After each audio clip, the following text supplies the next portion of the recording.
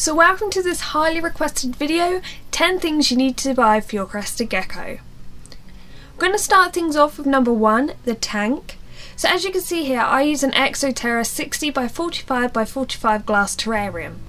Personally, I think these are one of the best tanks you can get for your Crested Gecko, as they're nice to look at, they're good for humidity if you cover half of the roof, fairly easy to clean, and my gecko seems to like it. My only problem with this tank is a wire mesh at the top has already started to rust, and I've had this tank less than a year. It can of course be replaced, but nevertheless it's a little disappointing. Other options for housing include like plastic bins, with lids of course. These are obviously a lot cheaper and are usually good with humidity, but they are a little less attractive to look at. Some people use screen cages for geckos, however I can't imagine that holds very much humidity. One thing your tank must be is tall, but if you're getting a baby gecko, you want a shorter tank, so possibly start with a small plastic tank, then buy a glass terrarium for when your gecko is older.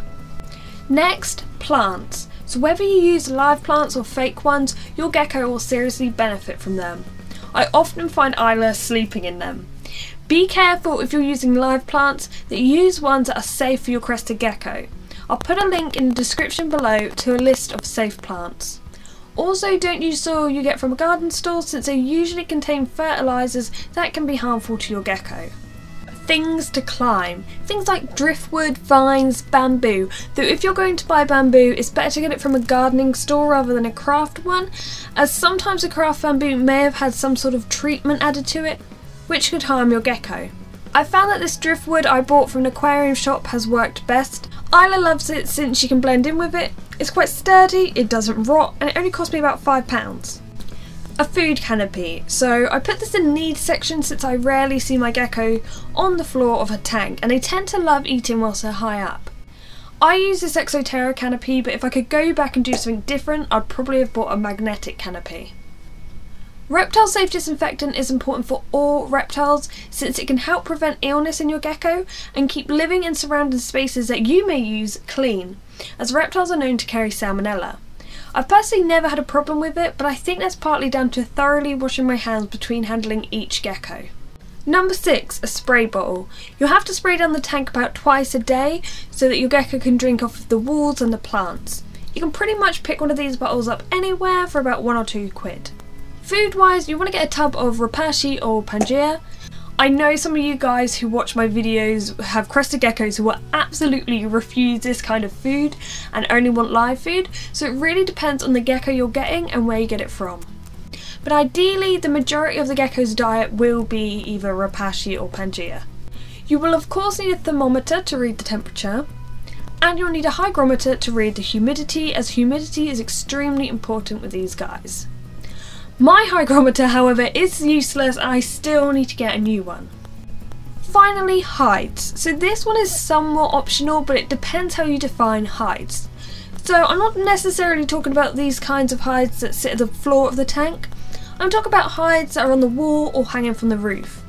So for Isla, she tends to hide behind this drip system, which I'm thinking of actually turning into some sort of hide for her. Other hides include these from Exoterra. Now I've never actually used these, but they look pretty cool. Large tubes can also be used, such as bamboo, which apparently they also like. Now for some optional things you can buy. Substrate. So when I first got Isla, I used kitchen roll, but I found that the humidity was so low that she actually started to lose the stickiness on her feet, so I soon swapped to Eco Earth. As you can see here, there's a layer of hydro balls which help with drainage. There's a thin piece of mesh that was ridiculously expensive for what it actually is, and then there's some Eco Earth and moss on top.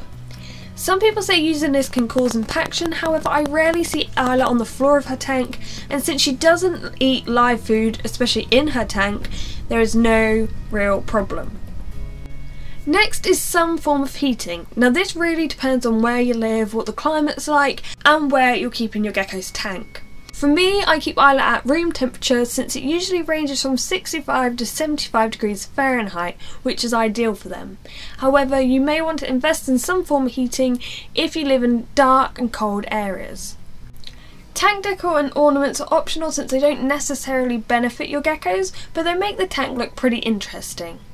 The The best place to find these kind of ornaments are in an aquarium section, since there's usually a fair bit of variety, and you know these will be safe in a humid environment since they're made to withstand being submerged in water. Calcium and vitamins I put in optional because not everyone's going to need these.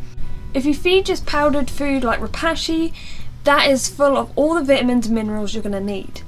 However, if you want to feed your gecko live food, you will probably need these kind of powders. Finally, a foggott or dripping system. So for me, I have found that this particular dripper system is awful, so I would not recommend it. But you can use things such as the big or little dripper from Zoomed. Fogger systems should not replace spraying the tank every day, but they can help provide a little extra humidity if needed. Well, that brings me to the end of this long list. I hope this video has been helpful. Thank you very much for watching. This has been Leopard Gecko Talk on 10 things you need to buy for your Crested Gecko.